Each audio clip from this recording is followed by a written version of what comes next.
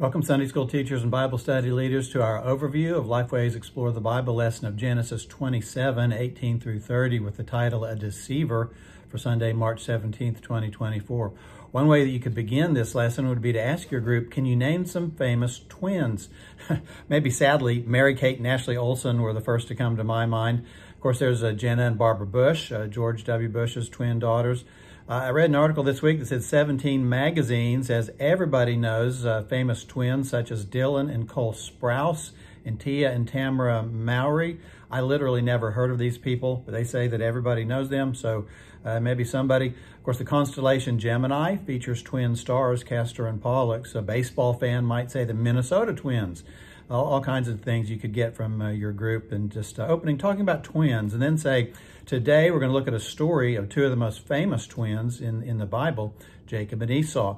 And even that we call them Jacob and Esau, with Jacob coming first, tells us a lot about this story, because as you know, traditionally it should have been the other way around, but it didn't turn out that way, as we shall see today.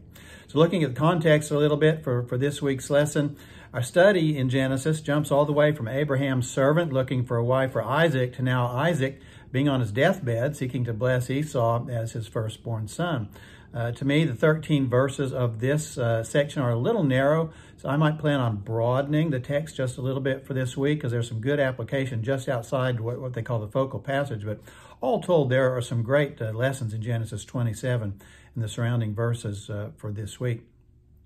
So we left off with Abraham's servant getting guidance, as we talked about last time, for finding a wife for Isaac in Genesis 24.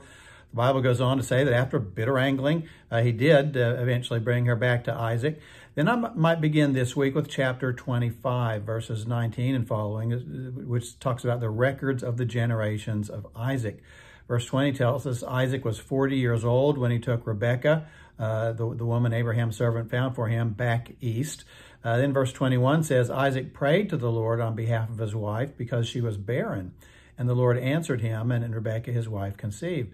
So verse 20 says Isaac was 40 years old when he took Rebekah as his wife. If you look ahead, verse 26 says Isaac was 60 years old when Rebekah gave birth to the twins. So just short of 40 years that Isaac and Rebekah waited to have their children. So you can see why Isaac prayed to the Lord. For the longest time, it appeared they would not have a child. This was another test of faith. The promised line of blessing that God gave Abraham would be extinguished if Isaac didn't have an heir. So the whole promise was on the line. Abraham's offering of Isaac was not the last test this family would face. Now Isaac was being tested too. But he did the right thing here. He took it to the Lord in prayer. And I see a real theme here, both Isaac and Rebekah seeking God. So I would make this my point number one in the outline this week. The line, and even though it's somewhat in the context, you order it however you want to, but point number one, seeking the Lord, chapter 25, verses 21 and 22. So we see here, verse 21 says, Isaac sought the Lord in prayer for the pregnancy. Then in verse 22, Rebekah sought God for understanding what was going on inside of her. So both Isaac and Rebekah are good examples for us in seeking God at strategic times in our life. Now, you and someone in your group may have a testimony specifically about seeking God for a child and his answer to grant or not grant a child. I shared with someone just this past week how Cheryl and I we'd had two sons right off after we started having children. Then we were hoping to have a daughter, but for several months we had not gotten pregnant, which had happened immediately before. So I specifically sought the Lord in prayer that we might have another child, and specifically that if it was his will, that he would give us a girl. A few months later, we were expecting, and it turned out to be our daughter, Libby. I've told our kids she was the only child I specifically asked for, so she gets a kick out of that. But I did, and the Lord answered and did give us a daughter, and a great one who is serving him today in Austin. But one thing you might emphasize, depending on the makeup of your class, is that God's will is different for each of us. I know a family where one twin had a very prayerful, almost miraculous granting by God of children. The other twin did not. These kinds of things are in God's hands, and we need to trust him and his will in them. We should seek his will for us in our situation and accept it, whatever it is. Sometimes his answer is yes, sometimes it's no, or even wait. But and it can be hard when it's no or wait. But like everything else, we need to trust God that he has a plan and purpose for every detail of our lives, whether we understand it or not. So I wouldn't use this story to guarantee that every time we ask God to give us a child, he will, but he did in this case. The second part of verse 21 says, and the Lord answered him, and Rebekah, his wife, conceived. So Isaac sought the Lord about having a child. God did answer him. Then, secondly, notice how Rebekah also sought the Lord in verse 22. It says, but the children, there were more than one, there were twins, struggled together within her, and she said, if this is so, then why am I this way? And it says, so she went to inquire of the Lord. To me, this is a fantastic section. During her pregnancy, it was as if the two boys were fighting inside of her, of course, foreshadowing what their lives were going to be like. But Rebekah didn't understand this. She wanted to know, why am I this way? She had a question about her situation. What's happening here? Why am I struggling like this? Why am I this way? So what did she do? She brought it to the Lord. The last sentence of verse 22 says, so she went to inquire of the Lord. She did exactly what we should do when we're troubled by something or need wisdom or understanding. She went to the Lord and she inquired of him. Now, inquired of the Lord is a technical term in those days for seeking an answer from God. Sometimes they would inquire by asking the Urim and the Thummim. Theologians think it's or scholars think it's something akin to holy dice from the priest. Later in Israel's history, they'd go to a prophet to inquire of the Lord, or inquire in his temple, as Psalm 27 talks about. But it means to seek an answer from God. So Rebekah is a great example to us today. When we're puzzled by our life, our situation, seek the Lord, inquire of the Lord, seek what he has to tell you about your situation. And to get your folks involved, you might ask them, can anybody share a time when you were puzzled by something in your life, and so you inquired of the Lord? For example, you can share this story if you'd like, or share one of your own. But after I graduated from seminary, I had no church for a year, was waiting to be called somewhere. And I asked God, why? Lord, why? You've called me here and you brought me all the way through seminary. And why am I having to wait so long to even get a church to serve? And after spending time in prayer and in his word for a number of days, God pointed me to the Beatitudes of Matthew 5, 3 through 12, which teach us the character of Christ that God is building into each one of us as his people. And now Romans 8, 28 and 29 says, God's causing everything to work together to conform us to the image of his Son. And God showed me that he purposefully kept me there to build the character of Christ more into my life. And I actually started keeping a journal of all the ways I could see, specific ways that he was building Christ's character into my life through the difficulties of that time. I learned lessons in that time I will never forget. But like Rebekah, I had to inquire of the Lord. Why is this happening to me? Maybe somebody in your group is going through a situation right now, and you're questioning, like Rebekah, why am I this way? What's happening? I don't understand this. If so, then inquire of the Lord. Take it to him. Don't just breathe a quick prayer about it. Spend some time searching his word and praying. James 1 says, if you lack wisdom, ask of God, and he will give it to you. Inquire of the Lord. So Rebekah inquired of the Lord, and verse 23 says he answered her. The Lord said to her, 2 nations are in your womb, and 2 peoples will be separated from your body, and one people shall be stronger than the other, and the older shall serve the younger. Now, this is an important word.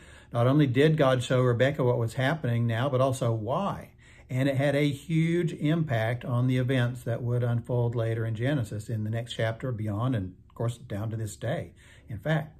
So God told Rebekah the reason the 2 were fighting was that 2 nations would come from these 2 children. Of course, those nations would be the nation of Israel that would come from Jacob, and the nation of Edom that would come from Esau. And God said, the older shall serve the younger, exactly the opposite of the cultural tradition in which the firstborn had the primacy. But so often, God does not do things the conventional way. Several times in his word, he goes out of his way to do things the opposite of the traditional or conventional way to show that he's sovereign, that his plan is different than man's plans and traditions. And he does that with these children here. So verse 24 then says there were indeed twins born. Verse 25 says the first came forth red all over like a hairy garment. They named him Esau. Esau comes from a word that means rough, rough to the handling, which makes sense that he was born all hairy like that. Then verse 26 says, afterward his brother came forth with his hand holding on to Esau's heel. So his name was called Jacob, means supplanter. My old Hebrew professor said that it literally means heel snatcher. He was snatching his heel when he was born. And then it says Isaac was 60 years old when she gave birth to them. That's where we see that it took them the 20 years to have children. And verse 27 says they were two very different kinds of men. It says Esau became a skillful hunter, a man of the field, but Jacob was a peaceful man, living in tents. So in other words, for Esau, vacation would be camping. For Jacob, it was the Hampton Inn every time, right? So they're very different. And in today's focus passage, then we're going to see how the switch happened from Esau and how his Jacob brother supplanted him or took his place. So chapter 27 then opens with Jacob calling his eldest son Esau, saying, I don't know the day of my death. So he tells him in verses 3 and 4, go hunt some game, make me a meal so that he may eat it and bless him before he dies. Of course, the blessing was a big deal in those days. We probably have a hard time in our culture understanding just how important it was, but it was a permanent passing on of favor and authority and inheritance to that son. It was a big deal. By tradition, it should have been Esau's, but as we will see, it is not. So kind of a lot of context there with some application, but I think it really helps us with this text this week.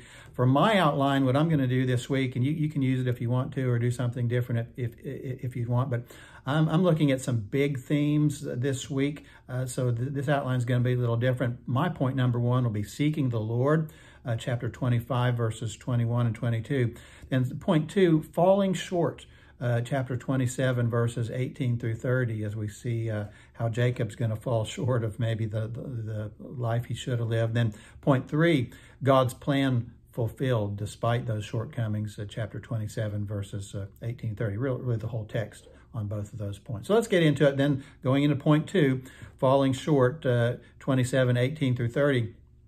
So in our focus passage, verse 18 says, then he, Jacob, came to his father. This is after he had made the food in his brother's place and said, my father. He said, here am I. Who are you, my son? Who are you? Why did he ask that? There's several hints in this passage that Isaac doubted that Jacob was really Esau. You can see some of these, or ask your class if you want to. Can you see some of these? That he asks him in verse 8 here, who are you? He was obviously doubting. Verse 20 says, how is it that you have it so quickly, my son? Didn't seem likely he got it so fast. Verse 21, he asks to feel him and see if he was really Esau. Verse 22, after feeling him, he still doubts. So the voice is the voice of Jacob. He says it doesn't seem like it was really him. Then in verse 24, he says, are you really my son Esau? So Isaac doubted the whole time. But what could he do? And the main point I would focus on here, though, is what do we see of Jacob's character here?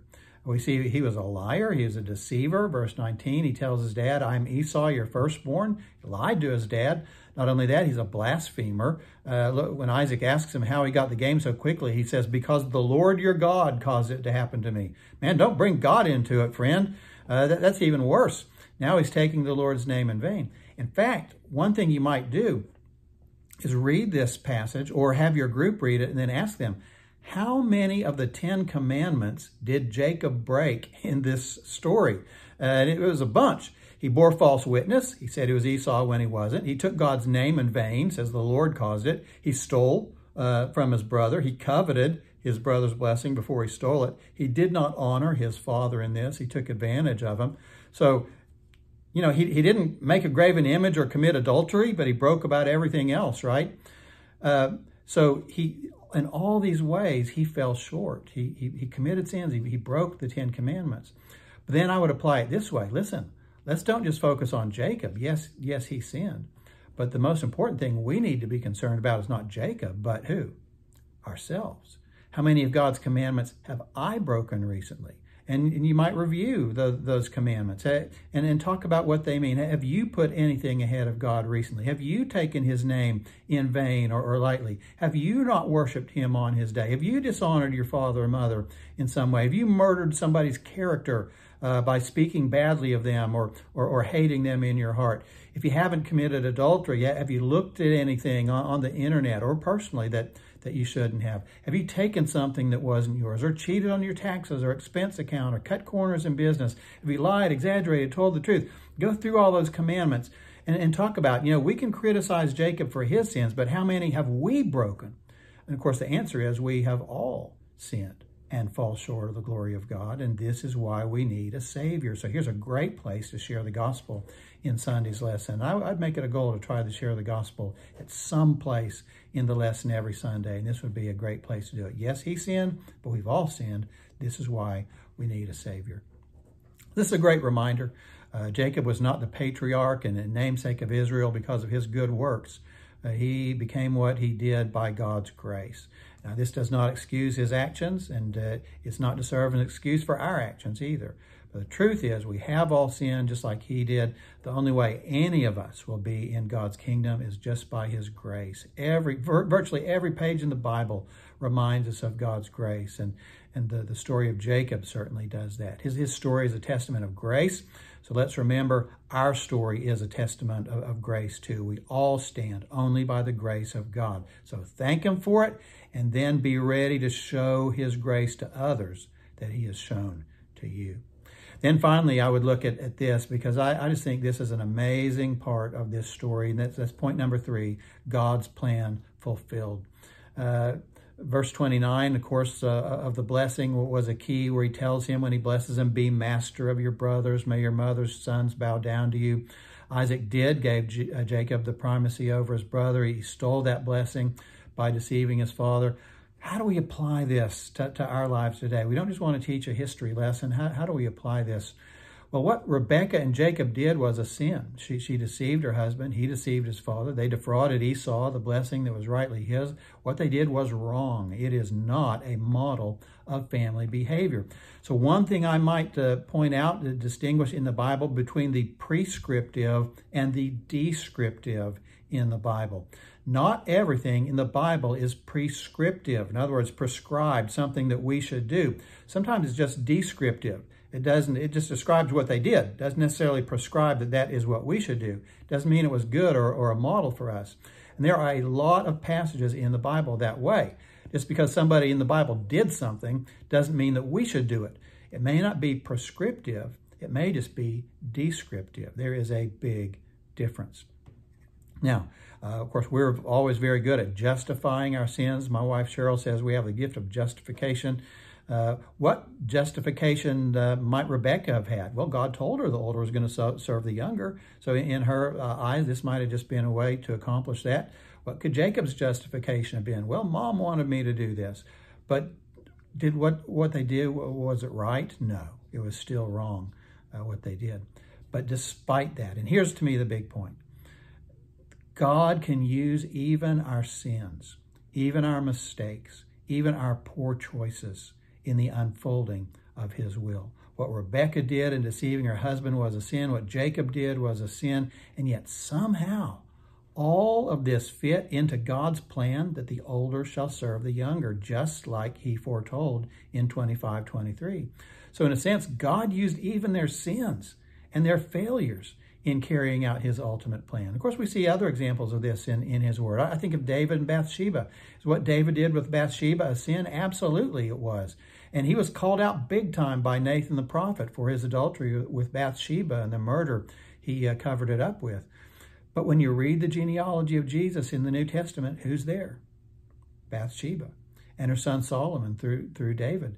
In fact, Matthew uses the words in Matthew 1:6, quote, to David was born Solomon through her who had been the wife of Uriah. Doesn't hide it. She was another man's wife. David took her. It was wrong. Yet, somehow in God's plan, the child born of this unholy union would be in the line of the Messiah, Jesus.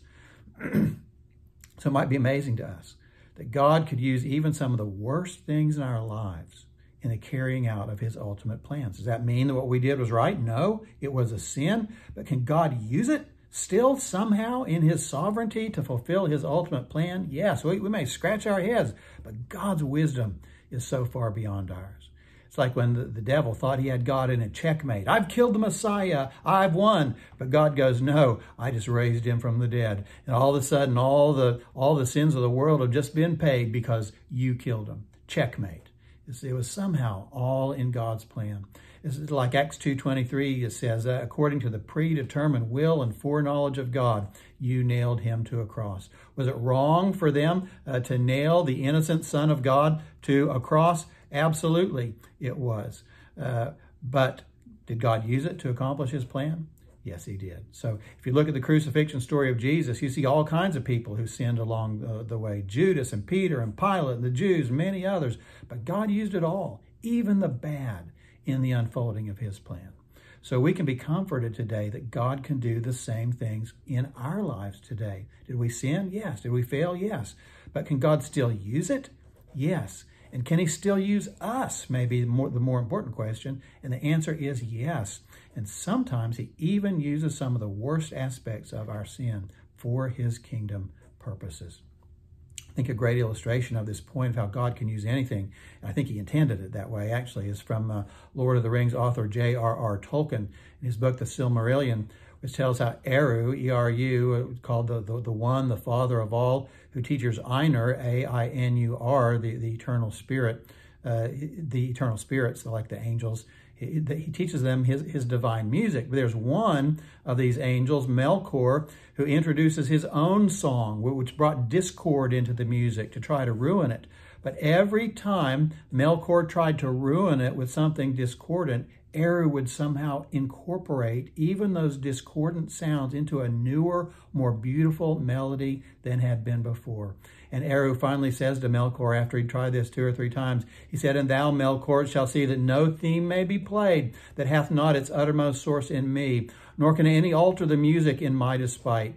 For he that attempteth this shall but prove but mine instrument in the devising of things more wonderful, which he himself hath not imagined. Even the discord that Melkor tried to bring into the music, Eru turned into a better melody. And of course, Tolkien certainly meant this as a picture of what God does. He causes all things to work together, even our sin, even our worst things. He causes them all to work together for good. Now, in case Tolkien is too lofty for some of your class members, maybe they'd appreciate a country song instead to make a similar point. How about God bless the broken road that led me here to you? All the hurts and pains of the broken road, God used to bring him to the right one in that song. I don't know how Christian the writers of that song are, but God certainly does things like that. Somehow in his exceeding wise plan, he can incorporate even some of the worst mistakes we make into his plan and use them for good. No wonder Romans 11:33 says, oh, the depths of the riches and wisdom and knowledge of God, how unsearchable are his judgments and how unscrutable his ways. It just ought to cause us to fall down before God and worship him. And that's what he does with Jacob and Rebekah here. Should they have deceived Isaac? No. But did it fit into his eternal plan? Yes, it did. As we know, Jacob's name was later changed to Israel, and the name of Israel and the Messiah, the nation of Israel and the Messiah, Jesus our Savior, came from his line of genealogy. God blessed that broken road, and he used it in his purposes. Is that an excuse to sin? No, don't take it that way. But can it comfort us as God's people when we make our mistakes, that God can still use it? Absolutely. And another application, of course, God is able to use flawed people in his plan. God can use us. How many of us are flawed? How many of us have failed? Of course, it's all. And, it's likely, teacher, that a number of people in your class may wonder, can God use me because of some failure in my past or some flaw they have in their present?